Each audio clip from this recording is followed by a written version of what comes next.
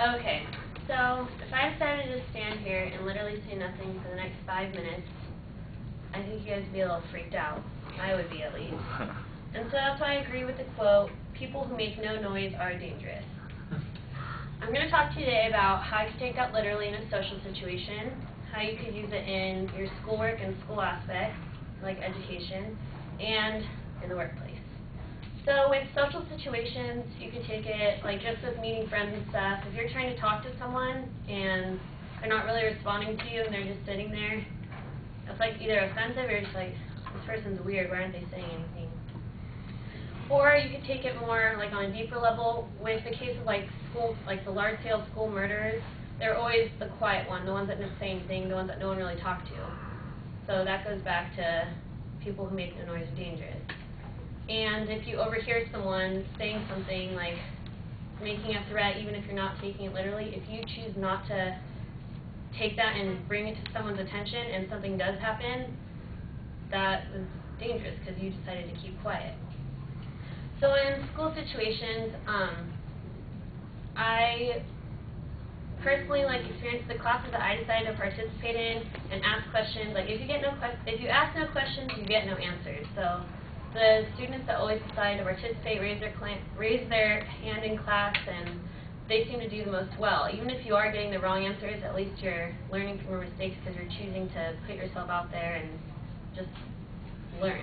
And so the ones that decide to sit there and don't really pay attention, sit in their own little world, don't really make friends in class because they just want to do their own thing, you're being dangerous to yourself because you're not getting all you can out of your educational experience due to the fact that you're not deciding to say anything.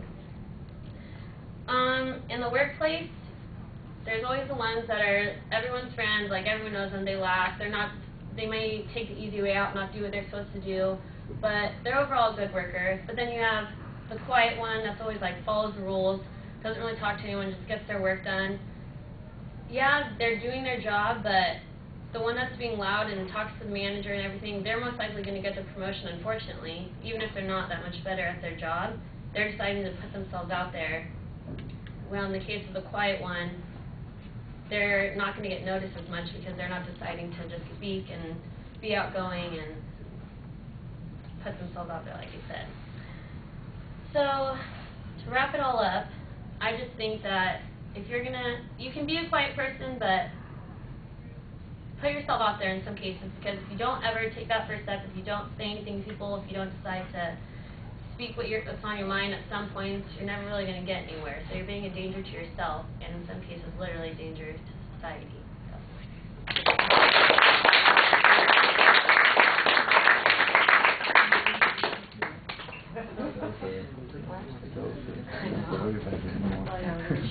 You did good. Yeah, I like that song.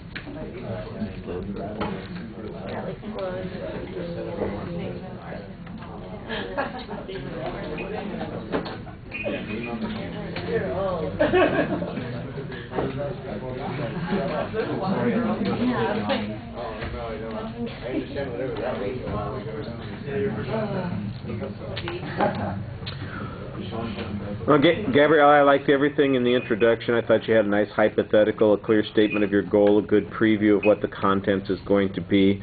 And the contents, I thought, were also pretty well developed. You had some examples. I think you could have gotten a little bit more detail into a couple of them, but it's all very well organized.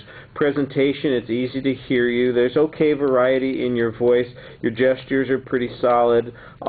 Your eye contact, it's interesting. I think you're looking out at people, but you're not really engaged with the people. Same sort of thing with your facial expressions. You're animated, but again, it doesn't always seem like it's connected with what you're talking about, and it's just an extra step that you have to take. Nothing that was bad, so it's not like there was some failure there. It's just that if I was having this conversation, I'd feel a little bit like you were kind of going through the motions instead of really engaging and talking to me. And most of you know what I'm talking about when I say that sort of thing. You know when there's somebody who's really interested in you and when somebody is just, they're there because they have to be talking to you. And so I think you need to work a little bit more on trying to connect with the audience. And the conclusion was fine. All right, thank you.